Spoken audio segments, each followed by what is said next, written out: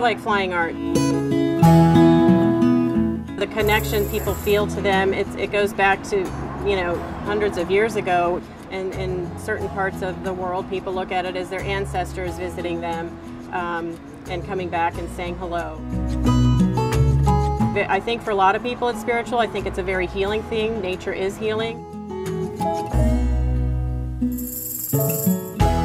And I think the education of watching metamorphosis is fascinating for pretty much anyone, child or adult child, you know.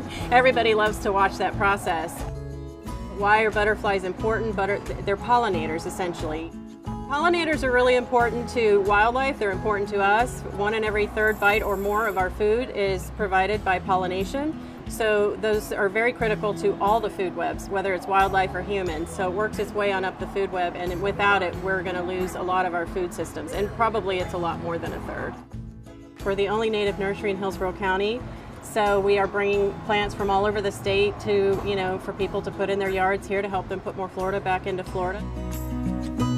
The landscaping that I see all around where you've got green cement lawns, it is very frustrating to see. It doesn't provide any benefit to us or to wildlife, and our kids are closer to the ground. They play in the grass and on ball fields and all kinds of places, and we want that to continue, but we can do this without all the chemicals that we're putting on the ground if we plant the native species that belong here.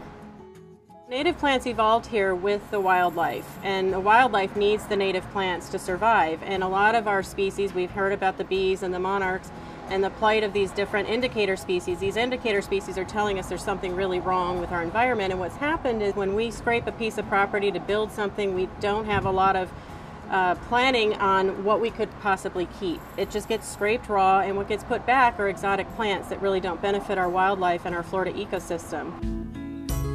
Our native plants help with erosion, they help with runoff, and they just are here to really protect us in a lot of ways, especially our oaks and mangroves. We have these hurricanes. Florida is really susceptible to those, and they really stop things in their tracks and keep us safe. So it's really important for people to understand what all our native plants are here to do and how they help us. So it's just really understanding what is growing before you pull that plant out.